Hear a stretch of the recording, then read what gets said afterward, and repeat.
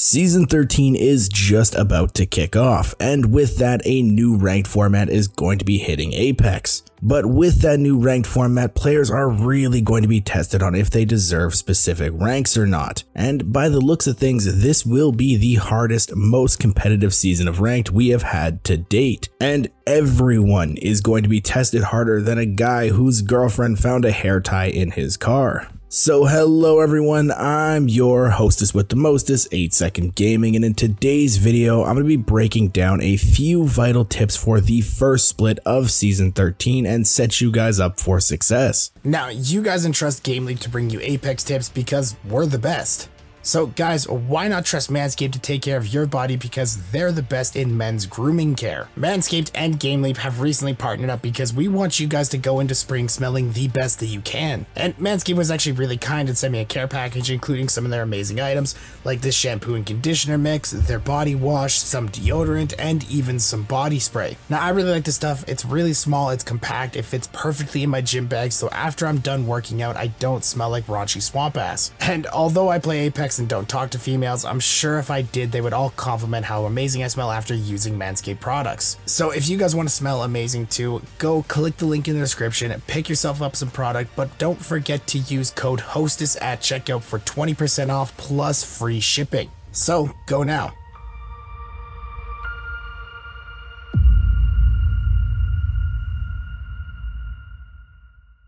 Okay, but now, Season 13 is starting off on Stormpoint, and I know that a lot of players aren't the biggest fans of that map, but guys, it is the best ranked map that we have right now. Most people aren't fans of Stormpoint because they don't like the pub games on it, because it is a big map. But that's actually the reason that it's such an amazing ranked map. The size of the map allows you to take nice isolated fights and not have to worry as much about third parties. Now, Stormpoint has a ton of amazing drop spots, and almost anywhere you pick will be good to land, but there are some spots that I will recommend for you to try out. Number 1 is Lightning Rod. Lightning Rod is a prime spot for this map. Normally a prime spot is a large area near the middle to give good loot and rotation options. But on Stormpoint a lot of circles end near Lightning Rod or on that hillside of the map. And for this one it is a lot better to be on that large hill to begin with so that you don't have to fight up it as the game goes on. And the rod also has a ton of loot to begin with and even more options of unnamed locations as you make moves around the map, so your team will get a lot of gear. But next up, coming in at number 2, we have North Pad. Another north location, I know, but North Pad is by far my favorite spot on this map to land for ranked. The first time we had Stormpoint, this was literally the only spot my team would land, and it got us to Masters, so I might be a bit biased on this, but it does offer everything a team needs. It has good rotations, good loot, and now with the Down Beast POI coming into the game right beside it, North Pad now offers even more third-party options.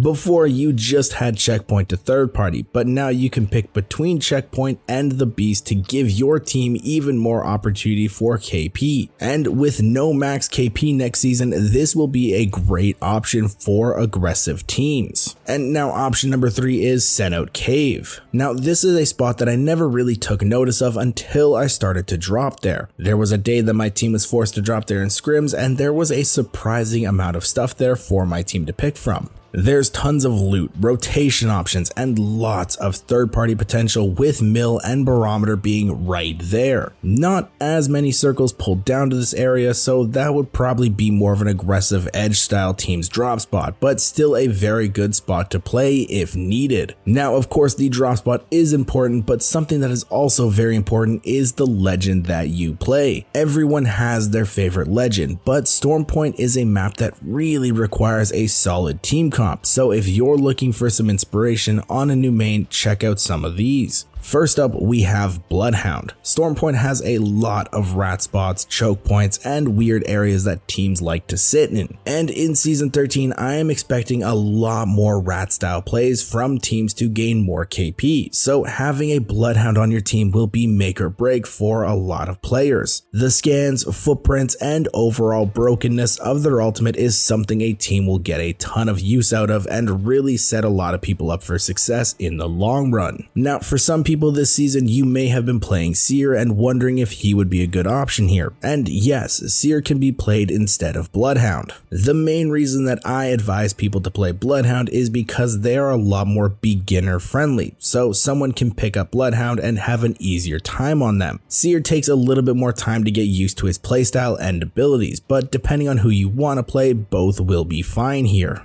Now the next legend that I want to talk about is going to be Valkyrie, and guys, do keep in mind that I am recording this video before the patch notes have come out, so if Valkyrie does receive some nerfs, I will be making updated videos later on. But as of right now, Valkyrie is pretty much a must-have on a team when it comes to Stormpoint. The map has a lot of hard rotation options, cliffs, ledges, and other things like that some legends just cannot rotate through easily. But with a Valkyrie on the team, a lot more options open up to people, and she is always a solid addition to have. So if you're struggling on who to play, I always suggest you pick up a Valkyrie. And I've got one more legend for you guys. This is going to be Ashe. Ashe is probably the best entry fragger to have on a team when it comes to Stormpoint. Her ultimate is fantastic, and because it happens right away, she can get teams out of rough situations. But her passive is what really makes her shine on this map. Being able to see where all of the fights are going down on the map is huge information a lot more people need to take notice of. So if you're someone who plays Wraith, Octane, or someone like that, maybe try dropping them and picking up Ashe for a little bit. Now moving on, we get to talk about everyone's favorite thing, what weapons you're going to want to use. Well, to start off, the flatline is coming out of the crafter and the R301 is going in. So for ground loot assault rifles, the go-to is of course going to be the flatline. It is such a strong gun and carries fights easily, and I highly recommend it. But if you have crafting at your drop location, picking up an R301 is never going to be a bad option. I know this season my team always looked for crafters to pick up flatlines. So I'm going to assume a lot of the time we're going to do the same thing for 301s next season. Now next up is the Spitfire. It is coming out of the care package and growing into ground loot once again. And though it is losing its barrel stabilizer, I don't really think it needed one. The recoil was already easy to control. So the Spitfire is probably going to be carrying a lot of noobs and making fights absolute hell.